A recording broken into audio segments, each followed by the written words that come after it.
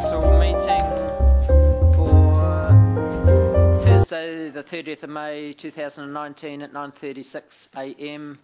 in the Hamilton City Council chamber. Apologies. There are no apologies. Moved by myself, seconded by Councillor James. All those for, any against, carried unanimously. Confirmation of agenda. Moved by myself, seconded by Councillor Ryan. Scratch his eye. All those for, any against, carried unanimously. Declarations of interest. There are no declarations of interest. Public forum. There is no public forum. Confirmation of extraordinary council open minutes. 9th of April 2019, moved by myself, moved by Dave, Councillor Dave, seconded by myself. All those for, any against, carried unanimously. Item 6, page 9, confirmation of council open minutes, 18th of April 2019, moved by Dave, seconded by myself. All those for, any against, carried unanimously. Item 7, page 21, confirmation of extraordinary council open minutes, 29 April 2019, moved by Dave, seconded by myself. All those for, any against, carried unanimously. Confirmation of elected member open briefing notes, 2 April 2019, moved by Dave, seconded by myself. All those for, any against, carried unanimously. That was item 8, page 36. Item 9, page 38, confirmation of elected member open briefing notes, 11 April 2019, moved by Dave, Councillor Dave, seconded by myself. All those for, any against, carried unanimously. Item 10, page 40, confirmation of elected member open briefing notes, 30 April 2019, page 40, moved by Dave, seconded by myself. All those for, any against, carried unanimously. Welcome back, Deputy Mayor, we missed you.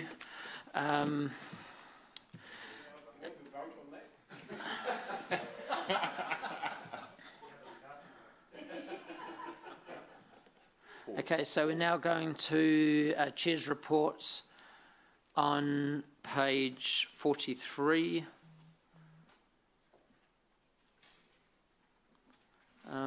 Moved by myself, seconded by Councillor James. All those for, any against, carried unanimously. Item 12, page 55, safety and wellbeing and performance update, page 55. David, you're presenting it then.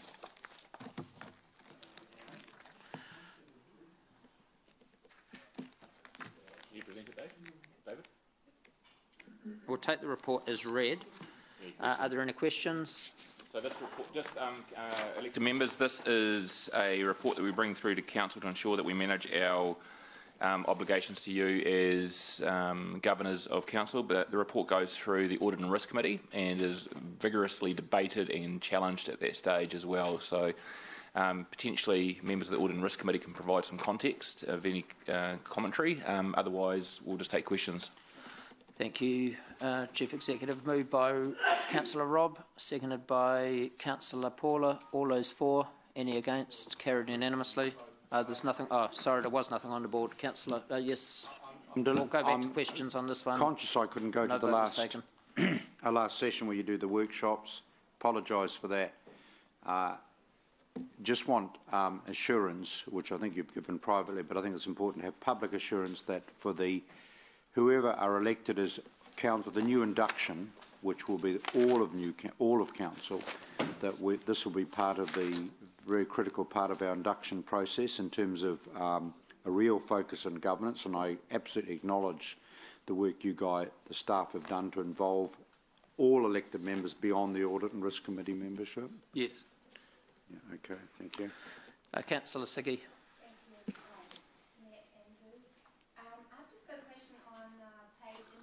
About that previously on page 64. Okay, I don't touch it anymore. It's, okay, but I have to look. It's under number 2, 3.6 side visits in number 2. And last time when they came up, you had problems with the RT system, and So are you still researching that what you're going to do with that? The team are close to a solution with that. I don't have the details right now, but I will circulate an email after the meeting and give you an update on that topic. Okay, and I had one more question, and I'm sorry, this is just that new system. I'm trying to work with that. You did a wellness program, Work Well, and you did, and I saw that voluntary health checks. How many people did take part in that? Can we have that information, or is it?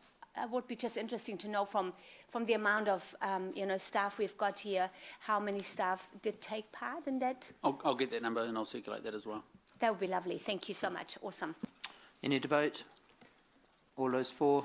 Any against? Carried unanimously. Page 150, item 14. On page 70. Sorry, apologies. Item 13. Sorry, I'm just trying to use a new system here. Item 13 item 13 is the proposed changes to LGNZ's rules. Was that the placeholder report, was it? Hand over to... Okay, Ian. Thank you, Mayor Andrew. This paper is presented by me purely and simply because I received the report from Local Government New Zealand, but essentially, as the report says, Local Government New Zealand is asking member councils to make some decisions on rules that they're proposing, changes to rules, for what is essentially their standing orders. They're kind of the national standing orders, I suppose, is the simplest way to explain it. And so there's a series of proposals that they will want to put at the Local Government New Zealand conference, and we need you to determine whether you wish to vote for or against each of those changes. So if you look at staff recommendation in 3, we're asking that you either approve or decline each of those proposals. Beyond that, I won't be much assistance to you, but the proposed changes are set out in the attachments to that report. Okay, so we'll take it as read. We'll take the whole lot as one vote. So, okay, sure. Okay, so we'll take them separately. So moved by Dave, seconded myself on 3A. All those for?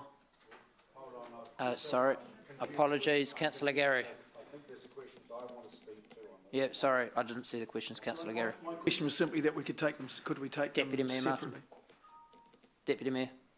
Just, do you have anything to add in terms of the background of proposal 2? That's to give effect to Auckland Council representation on National Council. Is that just going to be straightforward, or? To be completely honest, Deputy Mayor, I imagine that the Council's representatives to Zone 2 may well be in a better position to answer any questions around context. I literally am aware of the information in this report and not the background to it. Okay, I'll ask the Deputy Mayor that question offline, actually. Thank you very much. I'll ask him that. I just want to, I reserve a right to speak to that item. I think it's quite an important item, and I'll explain why when we move to debate. Thank you. Councillor Paula, do you want to add anything there and go on with your questioning? No, it was discussed at Zone 2 briefly, but not much. It is around the new structure of local government with having boards and such in place and giving them a bit more power. But I was going to say that just to remember, I'm probably debating now, just to remember that Auckland at the vote at local government conferences get more votes anyhow because it's based on population. You know how we get a number of votes because we represent more people. So they do get a proportional vote at local government conference, is what I'm saying. Councillor Angela. Just checking, I'm assuming the motion you put as approved, because the report says approve or decline. Yeah. Is approved for all of them? Yeah, all of them approved, yes. Thanks. Okay, so we'll take 3. Councillor Rob. Yeah, just a question, and Paula might be able to help me with an answer on this. And I've lost my train of thought now.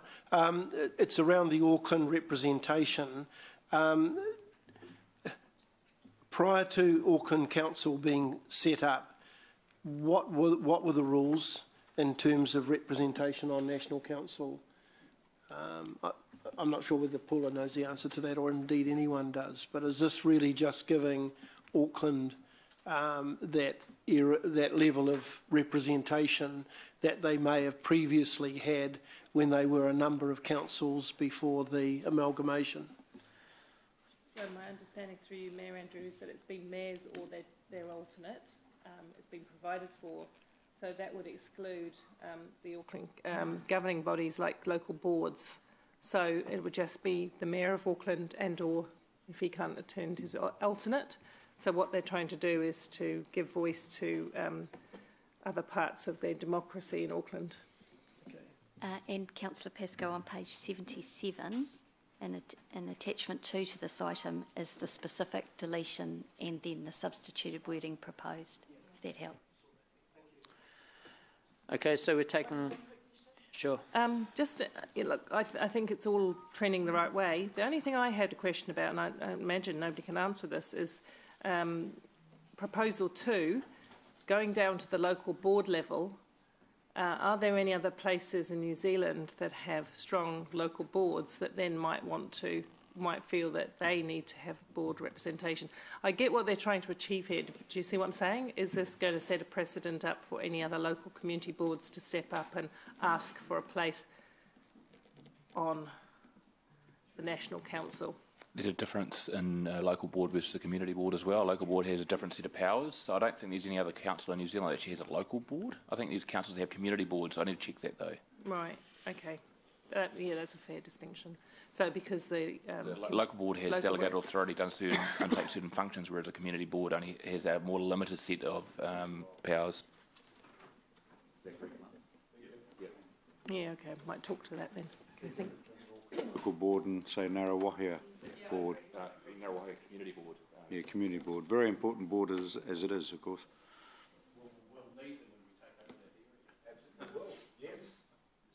We're aiming for Queenstown first, Councillor McPherson. Okay, it's enough banter. We're going to the votes. We have a mover and a seconder on all of these. Somebody wants to talk. I thought you were on holiday, Deputy Mayor. Slowly, we're going to have debate. Fire away, Quick, Deputy fire Mayor. away. I just want to caution you that Mayor Redmond had the quickest council meeting ever in 7 minutes. You don't want to follow his record for a whole range of reasons.